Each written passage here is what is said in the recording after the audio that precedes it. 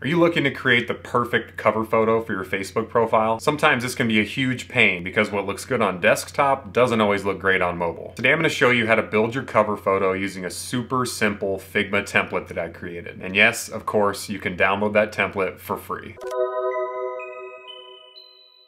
Alright, this video is going to be short and sweet and right to the point. Go ahead and click the link in the description so you can download the template and follow along. And if you don't have Figma, you can download it for free by using the other link in the description. Alright, we'll see you over in Figma.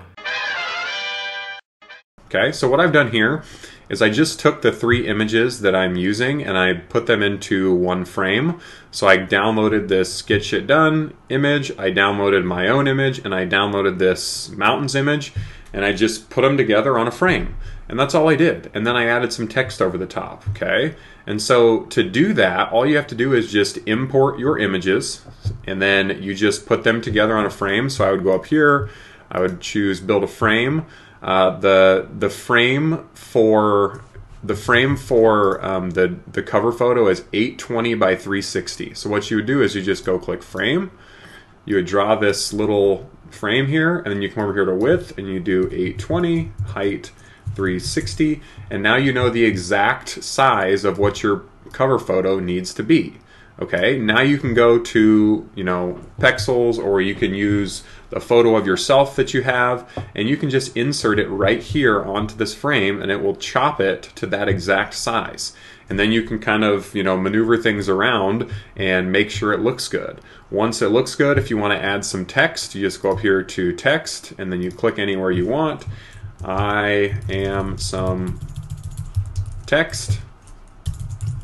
And then you can choose your font. I use Geomanist. I would just make it like bold, and then you can make it a lot bigger. And then you can add this on your profile or on your photo if you want to put it like vertically, kind of like I have. So guys, you can see how simple this is to create something. The other option you have is just go to Canva and, put in your dimensions and then pull a template in there. Like, it doesn't have to be super fancy, it just has to communicate who you are. Okay? So once you have this kind of layout completed, now you can start using this template here. And so all you're going to have to do, I'm just going to delete this here. So this is mine. This is my cover photo that I've used, that I've built myself. Right now I've downloaded it as an image, so like the text is not separate from the images, whereas when you build yours, obviously the text is going to be living on top of it, and you'll have to export it as an image. But once you've exported it, everything's going to be together, and then you can just take this template here and go like this. You can just drag this down, and it will actually like click right on top. So now you can see that everything that is inside of this area here that doesn't have any blue or purple or green on it is going to be visible for both mobile and desktop. Okay, everything that's out here in the purple you'll also see on desktop, and then everything up here in the green you'll also see on desktop and no mobile. Okay, or excuse me, you'll see on mobile and not desktop.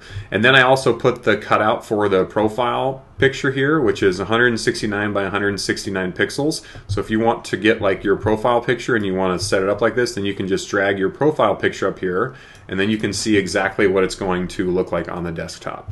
All right, mobile, I don't do one for mobile just because everyone's phone is different. I'd have to build like 10 different templates for this to make it work on everybody's different phone now that there's so many options.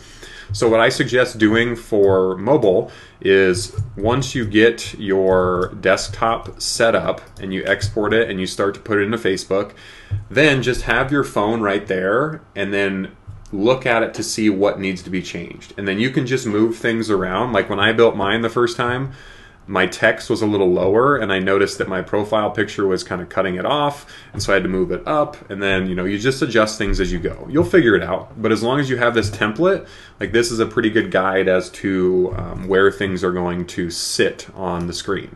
All right, so like I said, I will put a link below this video to access this exact file. It'll be a .fig file, and you'll have to have Figma in order to open it up. So I'll also put a link below that you can download Figma directly for free. So I would download it first and then open the file, and then it will just open right up, and then you can just build your image in here if you want, okay? Hope you guys enjoyed that quick tutorial, and if you did, go ahead and give it a like and press that subscribe button. I post multiple videos a week with tutorials just like this one for everything that is digital marketing.